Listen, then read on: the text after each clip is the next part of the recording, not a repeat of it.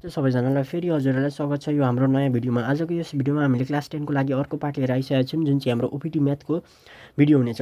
OPT म्याथमा हामीले गर्नुपर्ने कुराहरू, हामीले जति पनि गर्नुपर्ने भिडियो क्वेसनहरू चाहिँ हामीले क्वेसन नम्बर 9 सम्म हामीले अलरेडी कभर अप गरिसकेका छौँ र अब क्वेसन नम्बर 10 देखि उता हामी कभर गर्ने कोसिस गर्नेछौँ र क्वेसन नम्बर 10 आजदेखि हामी स्टार्ट गर्दैछौँ र क्वेसन नम्बर 10, 11 जति पनि छ यहाँ क्वेसनहरू देखेको, यो क्वेसनहरूलाई स्क्रिनसट लिउँ है त।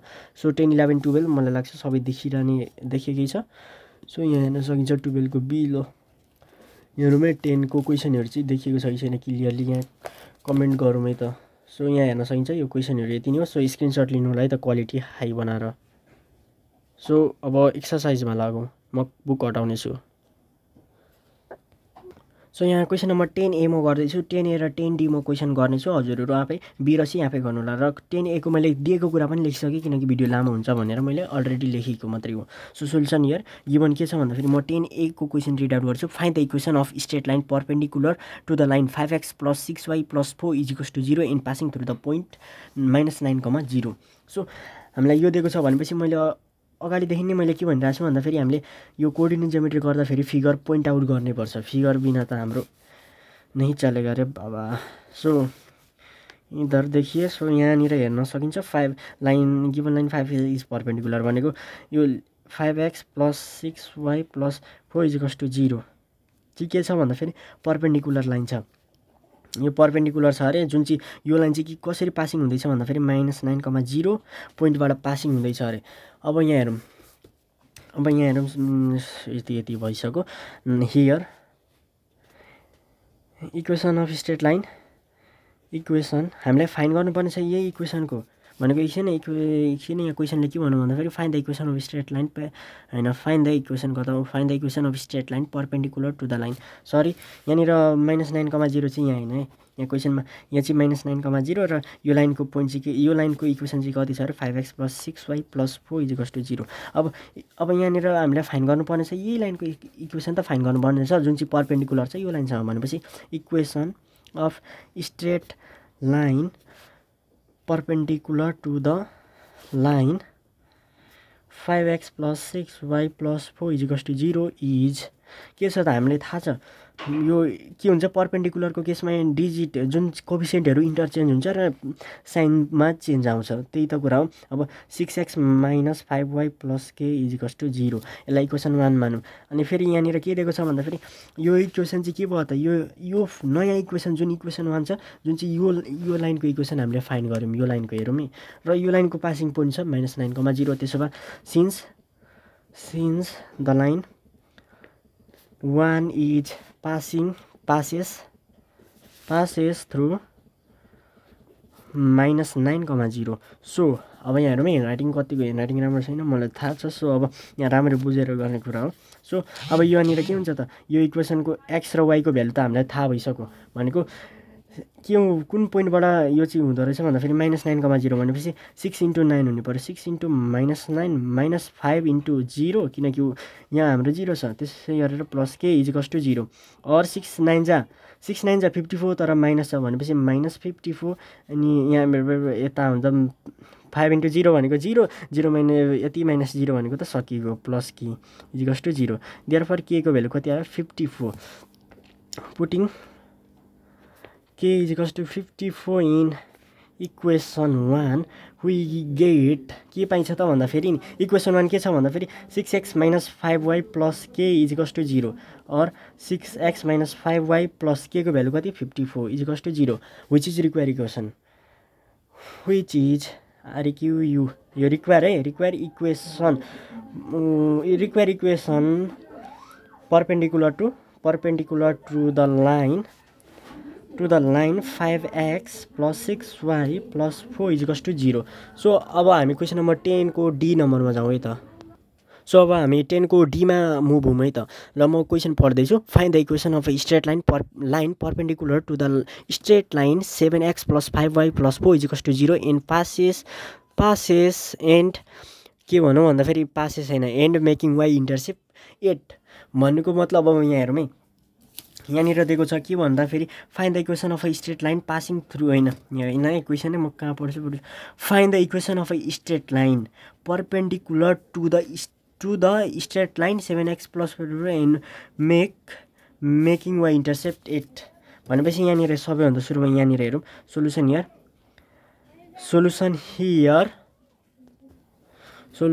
हियर र क्वेसनले यहाँ के भन्नु भन्दा फेरि एउटा स्ट्रेट लाइन छ ठीक छ यहाँ एउटा स्ट्रेट लाइन छ अरे जुन चाहिँ एउटा अर्को स्ट्रेट लाइन चाहिँ त्यहाँनिर भर्टिकल्ली आएको छ र परपेन्डिकुलर छ भनेपछि यो लाइनको इक्वेसन दिएको छ हामीले क्वेसन नम्बर डी 10 को डी अनि यहाँ 7x + 5y 7x + 5y + 4 = 0 दिएको छ यो इक्वेसन अनि यो इक्वेसन दिएको छ हैन यो परपेन्डिकुलर लाइनको y इन्टरसेप्ट हामीलाई थाहा छ y इन्टरसेप्ट कति दिएको छ भन्दा फेरि 8 तर हामीले x इन्टरसेप्टको कुरा गरेन भनेपछि यहाँनिर x इन्टरसेप्ट 0,8 हुने पर्यो भनेपछि यो लाइनको पासिङ पोइन्ट 0,8 हुन्छ सो यही नै हो अब solution here given line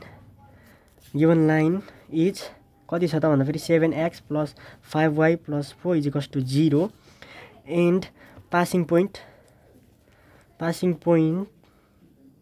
point is 0,8 which is y intercept हो कि हैन त यहाँहरुमै हाम्रो यहाँ पासिङ पोइन्ट पनि दिइसक्यो त्यसो भए हियर अब हामीले सर्टकट फर्म हैन यो सर्टकट हैन यो ल्याङ्ग्वेज चाहिँ लेख्नु पर्छ here any line perpendicular to the line 7x + 5y + 4 = 0 अथवा यसको सर्टो के पनि लेख्न सकियो भन्दा फेरि the equation of straight line perpendicular to the line 7x + 5y + 4 = 0 is के हुन्छ भन्दा फेरि हाम्रो परपेन्डिकुलर केसमा हामीले डाइरेक्ट के लाउन सकियो भन्दा फेरि 5x - 7y + 4 = 0 यसलाई इक्वेसन 1 मानौँ सिन्स अब यो कुरा मैले बुझाइराख्नु पर्दैन since 0,8 is the passing point of line 1 हो सो अब लाइन 1 को यो राम्ररी लेख्ने मैले त यहाँ अलिक कस्तो अब हुन्छ सो अब 5 × 0 हुने पर्यो कि परेन अनि -7 × 8 + 4 = यो +4 हो कि के हो यो होइन नि यो +4 होइन सरी के हो यो मिस्टेक भएको के प्लस k = 0 और 5 × 0 भनेको 0 सक्यो अनि -7 × 8 7 × 56 प्लस k = 0 देयरफोर k को भ्यालु कति आयो 56 पुटिङ k = 56 इन इक्वेसन 1 अथवा लाइन 1 वी गेट हामी डाइरेक्ट लेख्न सकिन्छ के लेख्न सकिन्छ भन्दा फेरि 5x - 7y + k को ठाउँमा कति 56 which is required equation perpendicular to the line 5x + 7x + 5y + 4 = 0 so हामीले क्वेसन नम्बर 10 को डी पनि हामीले बुझिने हाल्यौँ मलाई लाग्छ हजुरलाई मैले क्लियर जति पनि बुझाउनु पर्ने कुराहरू स्टेप बाइ स्टेप एक्सप्लेनेसन दिए नै सकेको छु र कतिको बुझिन्छ कमेन्ट चाहिँ गर्ने त क्वेसन नम्बर अब हामी 11 मा शिफ्ट हौँ है त यहाँ हेर्न सकिन्छ म क्वेसन नम्बर 11A गर्दैछु 11A हजुरहरूले मलाई लाग्छ अहिले क्वेसनहरू सबै स्क्रिनशट लिनु नै भयो होला सो 11A को म रिड आउट गरिदिन्छु question find the equation of the perpendicular bisector of the straight line segment joining the point 3,2 and 7,6 म यो क्वेसन गर्दिनँ हजुरहरू आफै गर्नु होला म 11 को बी गरिदिनेछु यहाँ भन्न खोजेको म बुझाउन चाहिँ कोसिस गर्नेछु कोसिस हैन बुझाउने नै छु यो दुईटा स्ट्रेट लाइन छ अरे जोइनिङ पोइन्ट्सको कति छ भन्दा फेरि 11 को ए 3,2 र 7,6 छ अरे यो जोइनिङ पोइन्ट दुईटा जोइनिङ पोइन्ट जोइन गर्ने हो भने एउटा स्ट्रेट लाइन बन्छ जुन चाहिँ जसको कोअर्डिनेटहरू 3,2 र 7,6 छ अरे त्यसो भए यहाँनिर के गर भनेको छ भन्दाखेरि यदि एउटा यो स्ट्रेट लाइन परपेन्डिकुलर ड्रन गरियो भने त्यसो भए परपेन्डिकुलर ड्रन गर्दै गर्दा यो परपेन्डिकुलर लाइनको equation is equals to what अब म तपाईहरुलाई हिन्ट्स दिन्छु यो दुईटाबाट जुन यो स्ट्रेट लाइन छ यो दुईटाबाट हामीले स्लोप निकाल्न सक्यो यो लाइन सपोज ए यसलाई बी मान्दिउँ यसलाई सी मान्दिउँ र यसलाई डी सपोज एबी को हामीले स्लोप निकाल्न सकिन्छ जुन चाहिँ y2 - y1 / x2 - x1 गरेर स्लोप निक्लिन्छ ठीक छ यस अब सीडी को लागि पनि let the slope of CD be m अथवा m2 गर्ने किनकि यसको स्लोप m1 अलरेडी भइसकेको हुन्छ र यसलाई m2 गर्ने अनि एकर्डिङ टु पर्पेन्डिकुलारिटी केस भनेर अथवा कन्डिसन m1 * m2 = -1 त्यो यताउता गर्दा फेरि m2 को भ्यालु पनि आइ नै हाल्छ। अनि अर्को कुरा मेन इम्पोर्टेन्ट गर्नुपर्छ, यहाँ पर्पेन्डिकुलर बाइसेक्टर भनेको के हो भन्ने कुरा हो भन्ने कुरा यहाँनिर बुझ्नुपर्छ। यदि कुनै पनि यो त एउटा बेस हो, लाइन एबी भन्ने एउटा लाइन जुन चाहिँ पोइन्टहरूले जोइनिङ भएको छ यो दिएको पोइन्टहरूले। सो अनि यहाँबाट एउटा पर्पेन्डिकुलर बाइसेक्टर ड्र गर्नु भनेकै यो यता र यता चाहिँ के हो इक्वल हाल्समा डिभाइड गरिदिन्छ भन्न खोजेको। यो पोइन्ट हुन्छ यो चाहिँ मिड पोइन्ट हुन्छ भनेको ए र बीबाट नि मिड पोइन्ट फर्मुला युज गरेर dx, y निकाल्नको लागि x, y भनेको d को पोइन्ट निकाल्नको लागि कति x1 + x2 / 2 अनि y2 + y1 / 2 गर्दा फेरि के आउँछ मिड पोइन्ट आउँछ। जस्तै 3 + 7 भनेको 10 / 2 भनेको 5 आयो। अनि त्यसै गरेर 6 + 2 8 / 2 भनेको 4 आयो। 5,4 चाहिँ अनि कसरी निकाल्ने फेरि म सुरुबाट भन्छु। यो हामीलाई दिएको छ यहाँसम्म बुझ्यो है। अब हामीले के बुझ्नुपर्छ भन्दाखेरि एबी एउटा लाइन हो जुन चाहिँ सिडी चाहिँ एउटा पर्पेन्डिकुलर बाइसेक्टर हो जुन चाहिँ एबीलाई चाहिँ इक्वल हाल्फमा डिभाइड गरिदिन्छ। जस्तै एडी बराबर चाहिँ डिबी हुन्छ, ठिक छ। अनि यसको पासिङ पोइन्ट हामीलाई थाहा छैन त। अब पासिङ पोइन्ट निकाल्नको लागि पहिला मिड पोइन्ट फर्मुला युज गरेर यो डी को पोइन्ट निकाल्ने। डी को पोइन्ट निक्लिनु नै के हो यो लाइनको पासिङ पोइन्ट हो र स्लोप त अघि हामीले निकालेका छौँ जुन चाहिँ पर्पेन्डिकुलारिटी केस गरेर। सो अब योसँग अब यसको इक्वेसन निकाल्नको लागि के गर्ने भन्दाखेरि अर्को के फर्मुला लाग्छ भन्दाखेरि y - y1 = mx - x1 m2 भनिदिउँ न। यो लाइनको लागि m2 अघि फाइन्ड गरिसक्नु नै भयो र यसको लागि डी को पोइन्ट हामीले x, y को ठाउँमा कति 5,4 फाइन्ड गरेका छौँ र y1 मा 4 अनि x1 मा कति 5 राखेर इक्वेसन आइ नै हाल्छ। सो मैले यो कुरामा त्यति डिस्कस गरिनँ।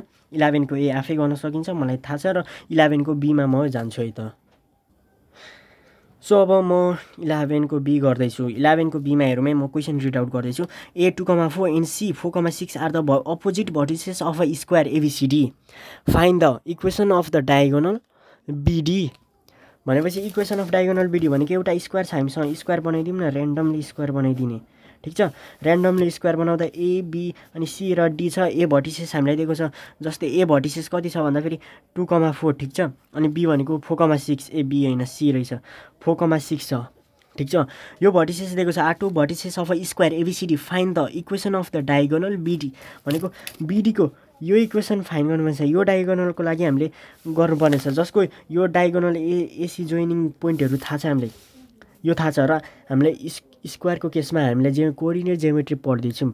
भन्न खोजेको कोअर्डिनेट जियोमेट्री पढ्नु भनेकै हामीले जियोमेट्रिकल फिगर जति पनि छ यो पनि एउटा जियोमेट्रिकल फिगर हो। जियोमेट्रिकल फिगरहरूको प्रोपर्टी चाहिँ हामीले थाहा हुनुपर्छ। जस्तै स्क्वायरको प्रोपर्टी डायगोनलको प्रोपर्टी के हुन्छ पर्पेन्डिकुलर बाइसेक्टर भनेको योसँग पर्पेन्डिकुलर हुन्छ अनि बाइसेक्टर हुन्छ, ठिक छ।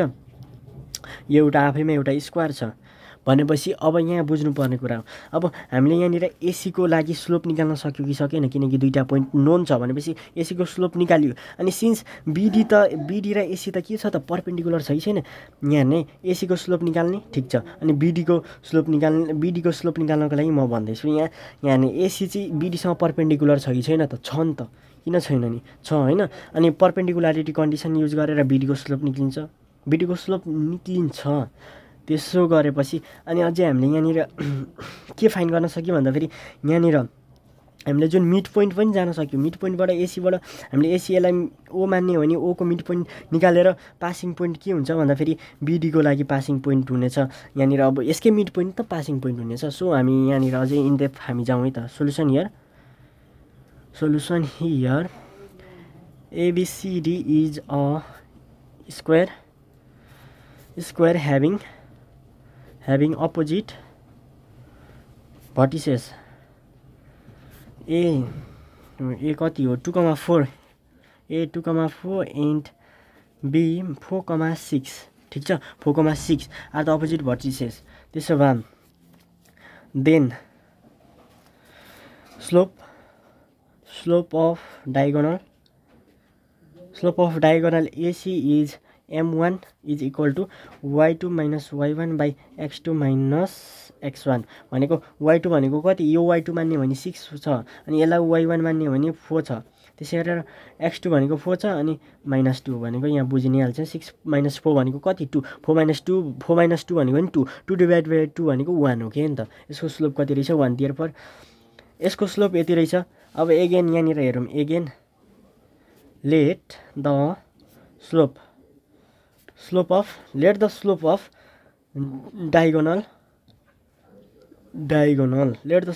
डायगोनल BDB हामीले के गर्न सकिन्छ भन्दाखेरि M2 सिन्स अब यहाँ हेर्ने since diagonals of square are perpendicular bisector to each other भन्दा नि होइन, टु इच अदर होइन, परपेन्डिकुलर बाइसेक्टर हो। अब परपेन्डिकुलर बाइसेक्टर हो भने देन हामीले के गर्न सक्यो भन्दाखेरि M1 into M2 equals to -1। M1 को भ्यालु हामीलाई 1 छ इन्टु M2 को भ्यालु हामीलाई थाहा छैन, M2 इजिकल्स टु -1 भनेपछि देयरफोर M2 को स्लोप कति रहेछ, सिम्पली -1 रहेछ। अब हेरौँ है, अब एसी को जुन छ नि, एसी को यो इक्वेसन निकाल्दिउँ न। हियर किन निकालेको अहिले थाहा हुन्छ। हियर इक्वेसन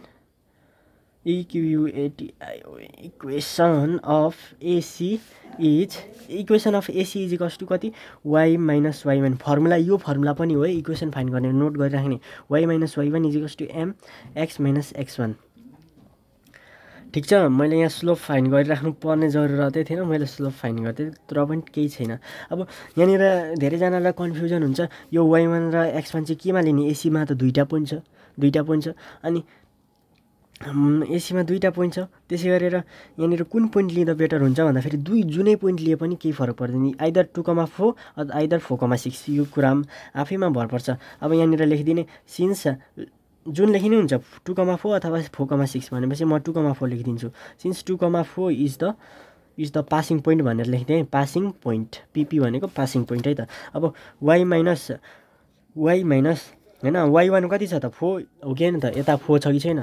ठिक छ, अनि m को भ्यालु मैले अलरेडी निकालेँ, यो पनि काम नै लागिहाल्यो। सो 1 अनि x माइनस x1 भनेको 2। ठिक छ, अनि y minus 4 equals to x minus 2, therefore x minus y होइन प्लस 2 इजिकल्स टु 0। यसलाई सल्भ गर्दाखेरि यति पाइन्छ, equals to 0 is equation of AC.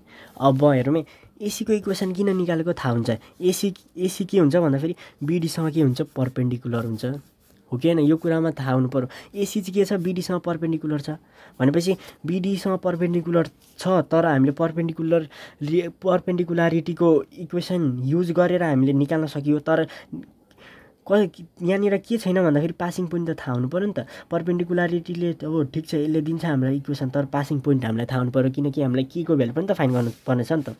Eigen यहाँनिर हेरौँ है, eigen oh is the mid point अथवा के पनि लेख्न सक्यो, or intersection point. So coordinate of oh is कति निकाल्न सकिन्छ, ओ इजिकल्स टु के हो, मिड पोइन्ट फर्मुला युज गर्ने, किनकि एसी र बीडीको लागि मिड पोइन्ट भनेकै ओ हो, किनकि स्क्वायरमा हामीलाई थाहा छ मिड पोइन्ट भनेको एउटा मिड पोइन्ट नै हुन्छ, यसले परपेन्डिकुलरली बाइसेक्ट गर्छ भनेको, बाइसेक्ट भनेको के हो त, इक्वल गर्छ कि गर्दैन त। सो अब मिड पोइन्ट निकाल्नको लागि यहाँबाट ए र सी को कोअर्डिनेट युज गरेर यसको मिड पोइन्ट निक्लिन्छ। जस्तै 4 + 2 भनेको कति, 4 + 2 भनेको 6/2 भनेको कति, यहाँ अझै फर्मुला नि युज गरिदिन्छु, x1 + x2 डिभाइडेड बाई 2 अनि y1 + y2 डिभाइडेड बाई 2। ठिक छ, अनि x1 कति छ, 2 छ, यहाँ हेर्ने x1 भनेको 2, x भनेको 2 र x2 भनेको 4 छ, अनि त्यसै गरेर y1 भनेको 4 अनि y2 भनेको 6 छ। भनेपछि मैले के गर्नु पाएँ भन्दाखेरि 2 + 4 डिभाइडेड बाई 2 अनि y प्लस भनेको 4 + 6 डिभाइडेड बाई 2। यसलाई अझै सल्भ गर्दाखेरि 2 + 4 भनेको 6 डिभाइडेड बाई 2 भनेको 3 अनि 4 + 6 10 डिभाइडेड बाई 2 भनेको 5, 3,5। अब यहाँ हेरौँ है, equation 1 equation of straight line. अब यहाँ हेरौँ equation of straight line perpendicular to the line x minus y plus 2 equals to 0 is, किनकि x माइनस y प्लस 2 भने इजिकल्स टु 0 भनेको चाहिँ यो के को इक्वेसन हो भन्दाखेरि एसीको। सो अब हामीले इक्वेसन चाहिँ बीडीको निकालिँदैछ भनेपछि योसँग त अर्को लाइन परपेन्डिकुलर छ नि त, किनकि प्रोपर्टिज अफ स्क्वायर। सो अब इज के हुन्छ भन्दाखेरि x प्लस y, किनकि अनि कुनै पनि कोफिसिएन्ट छैन त्यही भएर चेन्ज हुने भएन, x plus y plus k equals to 0। Since अब यहाँ हेरौँ since oh is the passing point for both लेख्ने भयो अथवा फर बिडी। सो x को भ्यालु कति छ 3, x को भ्यालु 3 अनि y को भ्यालु 5, 3 + 5 + k = 0 दिएर फर k को भ्यालु कति आयो -7। यसलाई यता लाँदा फेरि -7। नाउ रिक्वायर इक्वेसन के हुने पर्यो? नाउ रिक्वायर इक्वेसन इज यहाँ नै यसलाई मैले इक्वेसन 1 मान्दै। अब require equation is x + y अनि k को भ्यालु कति छ -7 = 0 which is require equation of the diagonal BD। So आजको यस भिडियोमा हामी यति नै गर्छौँ र अरू पार्टहरू हामी अर्को पार्टमा ल्याउने हुन्छौँ। सो आजको लागि यति नै। That's all for today's video.